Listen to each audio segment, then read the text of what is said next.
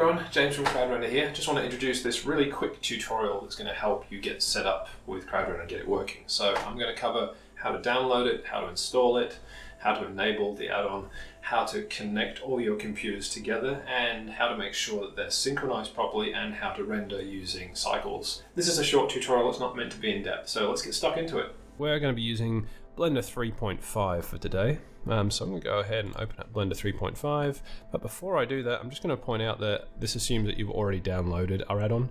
A couple of places where you can get it from our website, so there's a download link for it. Depending on what subscription you're on, you'll have access to different versions. Also, you can go to Blender Market and buy it off there. There is a free version, which is, I think, this one at the moment, which supports up to Blender 2.93, but we're going to be using the latest one at the time of the video, which is 0.63. I'm going to show you how to get this installed now into Blender and get everything working. So I'm going to go ahead and open up Blender 3.5, so let's do that. And this is going to be from a cold start. I'm only going to show one computer getting set up because the process for setting up all your other computers is exactly the same. So you probably notice I'm using Blender 3.6 now instead of 3.5. Mysteriously, my PC refused to load 3.5 even without add-ons, so for the rest of this video I'll be using 3.6 instead. Alright, shiny new splash screen for Blender 3.6, that's pretty cool. So let's go ahead and open up our preferences, and we're just going to install the add-on using the install button. I'm going to go find it from my downloads. I'm going to select 0.63 and I'm going to just click the install button, wait a few seconds while it unzips, and then we have a new add-on. We just enable it. Now you're going to have to do this on all the computers you want to use. Now I've gone ahead and already done the same thing on a Mac laptop, which is sat next to me.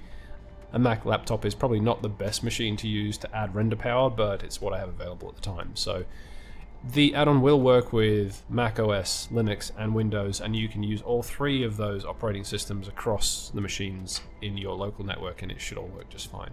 Alright, so we've got it enabled now. A couple of things that should happen. You should see all of these options appear.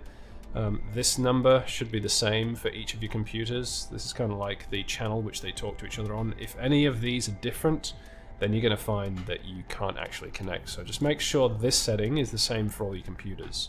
So that's the network section and port number. Come across to the render properties panel in Blender, and we have a new render engine, Crowdrender, and a new panel as well for Crowdrender to control everything. So you'll notice here that we're not selecting Cycles or Eevee or Workbench, we're just selecting Crowdrender, and then we can actually choose which engine we want to render with across all of our computers. So I can choose all the computers are going to render with Cycles, or all of them are going to render with Eevee.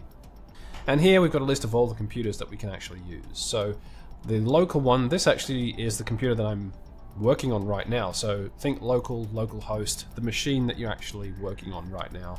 That's always added. If for any reason it doesn't appear like you can see it here, so it doesn't have, you know, this connect button or any of these other things, and it's grayed out like this one, so if it looks like this guy here, you can usually just fix that by opening a new scene. So if we were to press render right now, the only machine that would actually render is this one, because it's showing as synchronized. This one is not connected or synchronized, but we kind of can tell it's online. That's because it's actually logged into my cloud account. So if you see down the bottom here, I have a cloud account. I'm currently logged in on both of those computers, so this is the Mac laptop and this is the Windows PC we're looking at. Because both of these guys are logged in, they'll both appear here in bold, showing that they're actually online. And I can actually now connect to the laptop just by pressing this little chain link icon. Pops up this box, shows me this is the node name, this is the IP address, and I can just hit OK. Now sometimes this address might be missing. You can either just type it in, or normally what that means is you've not typed in the host name of that computer correctly. So a host name is just a computer name that on the network can be resolved to an IP address. So usually you know this is your computer name. If you go and look it up in Windows, usually you go and, you know, right click this PC, click properties, and it'll open up something like this, and it'll tell you device name. Device name is another name for the computer name or host name, so that's how you know what name to give things. So if you don't have a cloud account, you just want to add another computer, you can add a node this way. You can just click add node and then type in the name. And if you type in the device or computer or host name correctly, when you hit this button, it'll automatically find what the IP address is for. You don't have to type it in that way. Okay, so I can get rid of that guy, and I'm going to connect now to my laptop. So I just press the chain link icon, I check the details, and just hit OK. Now, if everything's working correctly, you should see this process go by. So it will connect, it will upload the blend file, and then it will be synchronized.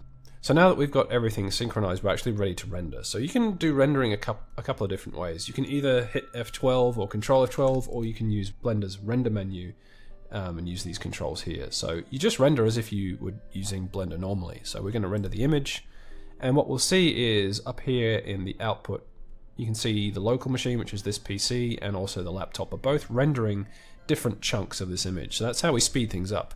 Each computer will take a chunk of the image and render it and pass it back to Blender to be put back into the final image. So that's how things get quicker. If we're doing an animation, it works a little bit differently. Each computer actually gets an entire frame. So you'll see both of the computers will render, but one will be rendering one frame and the other one will be rendering a different frame of the animation.